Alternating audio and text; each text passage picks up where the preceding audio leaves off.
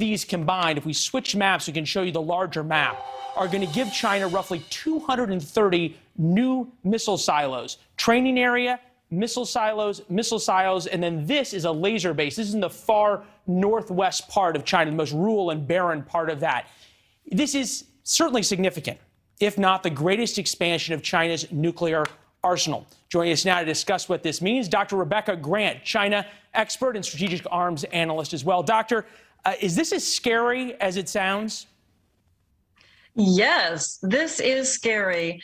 What we see here is China is starting to build up a bigger nuclear deterrent. The Pentagon warned us back in September that China planned to double the size of its nuclear arsenal. And now we see where some of those new warheads will go in that second missile field. And also, we've got to talk about that laser base and what it means. Okay, what's it mean? Right. So very interesting that this is on the imagery.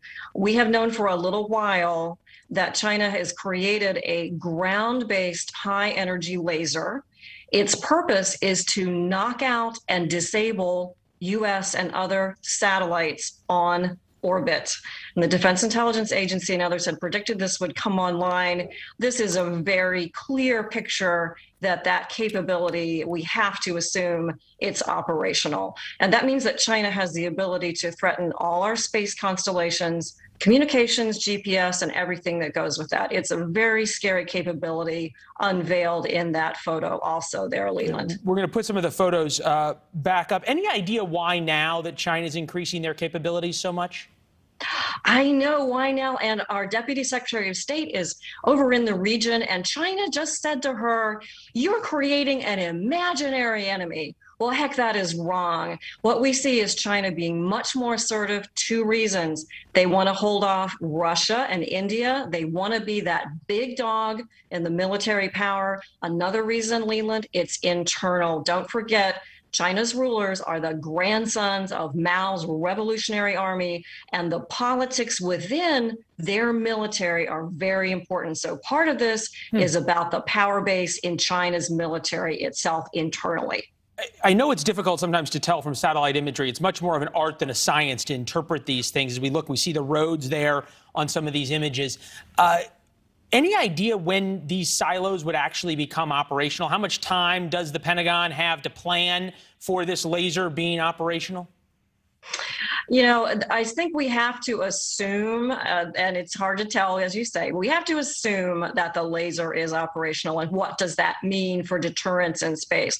Back to the missile silos, it's very interesting. They're not really that hard to see, are they? This is gorgeous imagery, but you know the U.S. military and Space Command have better pictures than this. Strategic Command will have known for quite a while this is coming. They'll have made their own estimate as to how soon this comes online.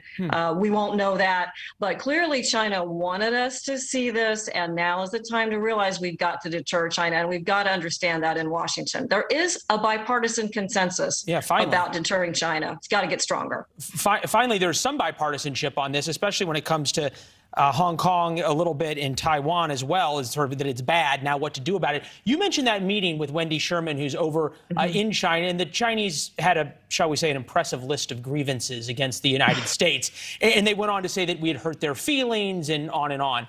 Are we in a new Cold War?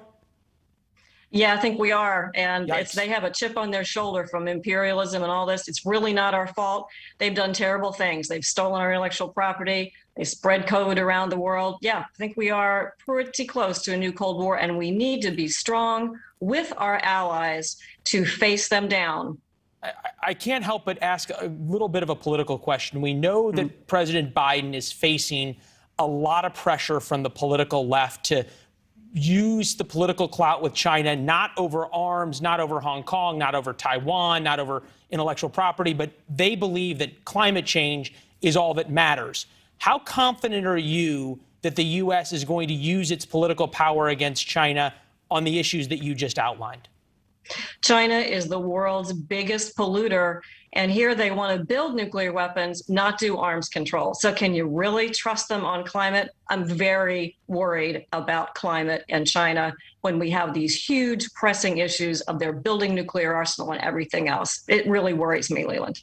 Is it worth sitting down and talking to them? Because a number of people in your field, more on the intelligence side, used to say to me, you know, the Chinese are lying when their lips are moving, which sort of is what happened out of the meeting a couple of days ago. But it doesn't seem as though you can even have an understanding with them and then move forward. It's always good to talk, but what's much more important now is the talks we have with our allies. Japan has come out with some very strong statements about the security of Taiwan, et cetera. So it's much more important now, I think, that we talk with Japan, Australia, Taiwan, put some forces there perhaps, and really shore up our partnerships in the Pacific and around the world. And then we have got to come to grips with the fact that we must decouple more of our economy and trade from China. We just can't take the risk. And that new nuclear base and that laser satellite killer weapon really should make us stop and think. The other thing that would make you stop and think about all these new missiles now on the ground is, can we shoot one of them down if they come at us? Yes, and we do have a missile deterrent, a missile defense system on the West Coast, based in Alaska and a little bit there in California, but it's designed against what they call a rogue threat, more of a North Korea or an Iran, possibly if they develop that, just a small number of missiles. We really rely, as we have for decades, on nuclear deterrence, that is having an arsenal big enough so that no one wants to try it in nuclear war. And it's very disturbing to see China, who has always had a very small nuclear force, wanting to build that up. There's no good reason to do that. There's no reason in the world for them to build those nuclear weapons. It is very, very disturbing. Well, we're glad you were here. I wish I could say I felt better after our conversation, perhaps more informed, but not better. Thank you very much, Doctor. It's good to see you as always. Thank you. Thanks. Coming up, you are vaccinated, but should you still mask up? It's a question we are still asking 16 months into the pandemic.